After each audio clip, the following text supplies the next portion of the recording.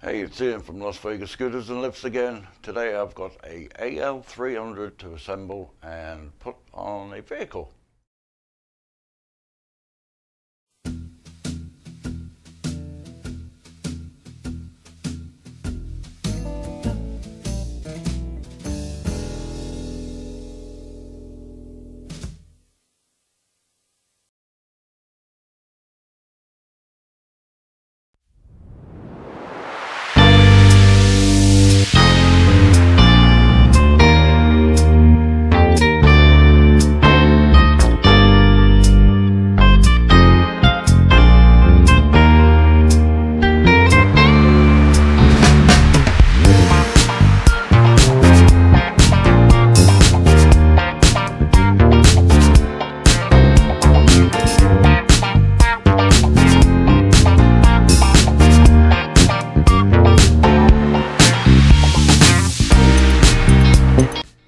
Okay, that's the lift assembled. So basically all you have to do is just loosen these off a little bit so they can articulate a bit for different chairs or scooters. One on each corner, one there. That's a 3/4 bit that goes on there. And then you have to assemble this bit. It's not hard, I mean, it's just remove that screw, remove that one there, bring the plate down and then relocate it, and this adjusts to different wheel sizes. This is going to be a smaller scooter, small rear tyres, so shouldn't need to adjust it too much.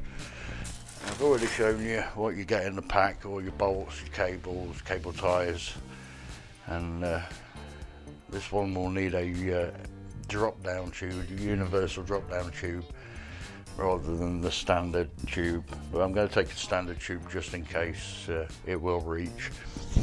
But according to Harmar, that when we did the vehicle check, it requires a universal drop down tube. There's your swing away arm. I've left it in the bag just to protect it. You've seen that before. So the difference between the AL100 and the AL300, they both have the same lifting capacity of 350 pounds. Operates just the same, but the only thing different is that on this you don't get the automatic lockdown arm, which is usually situated just there and welded to the frame, to the mast, sorry, and you get the ratchet strap, these really easy ratchet straps. You operate with a little red handle there, and then you ratchet them with that onto the power chair or scooter. The customer who's ordered this, they actually have a golden light rider, and with that golden light rider, the footboard is not really supported by much frame, so the lockdown foot would actually damage the plastic foot shroud, so you can't use the automatic lockdown on that scooter, and hence why you have to use the AL300 and secure the scooter with these easy ratchet straps. So unfortunately that's all they could get was the AL300.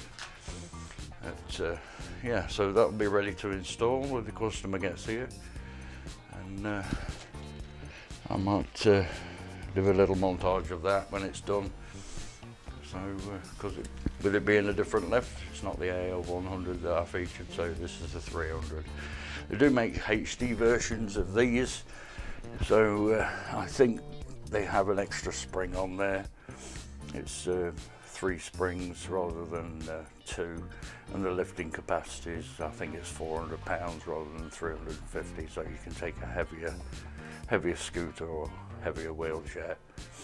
But I don't know many wheelchairs that or many scooters that are that heavy or above that weight. But they do make a variant sort of array of outside platform lifts for many scooters and power wheelchairs. It's usually the deciding factor to whether you can get one of these on your vehicle is your vehicle itself.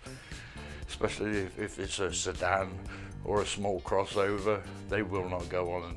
These lifts and swingaways are too heavy for your vehicle, best thing to do is check your owner's manual for your vehicle, and under the towing a trailer. If you have a sedan or a light crossover, then if it didn't come with a trailer hitch, that's a good indication that you probably can't tow anything. But checking your owner's manual, and it'll, under the section of towing a trailer, if it's a sedan, they'll say something like, "We do not recommend towing with this vehicle."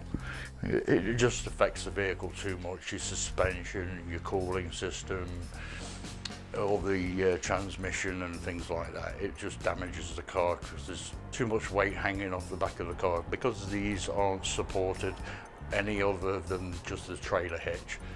With towing, you have an axle which supports the weight of what you're towing, so you may be able to tow 1,000 pounds, but what these rely on is what's called tongue weight, and tongue weight is usually 10% to 15% of the towing capacity of the vehicle. So if you have a 1,000 pound towing capacity on your vehicle, then you would only have 100 pounds of tongue weight, and that's the physical weight that you can hang off the back of the vehicle, and 100 pounds would be 2 swingaways or 1 lift without a swingaway. So it's all dependent on what you want on the vehicle.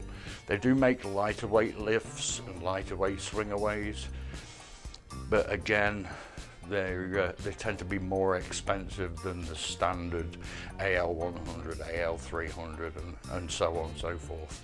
So the more lightweight lift tends to be more expensive. Yeah, so let's get this lift installed when the customer turns up.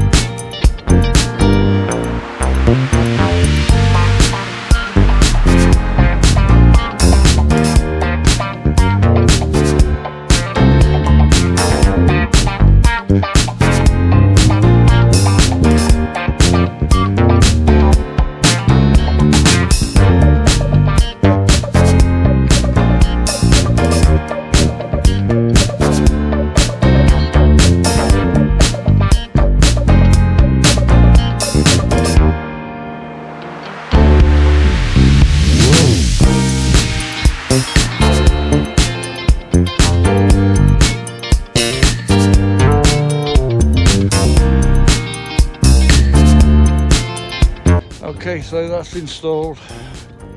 This is the AL300, and the only difference is these Q-straints, they call them, ratchet straps. They're just quick release ratchet straps. You just press this red button just there, and it releases this, so you can undo the button. I'm not going to do that. And just give it a quick turn, that tightens that down. And with the kit, you get this seat bracket. It goes underneath, bolts onto your seat. See, they're bolted to the frame of the seat, and that's so you can hold the back of the seat down, stops the seat jumping off. One on either side.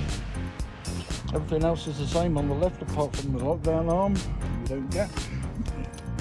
Safety pin in, and that's it, all done and installed. Just the same as the AL100 for installation, swing away, and just the only difference is the ratchet straps and the hold down plate.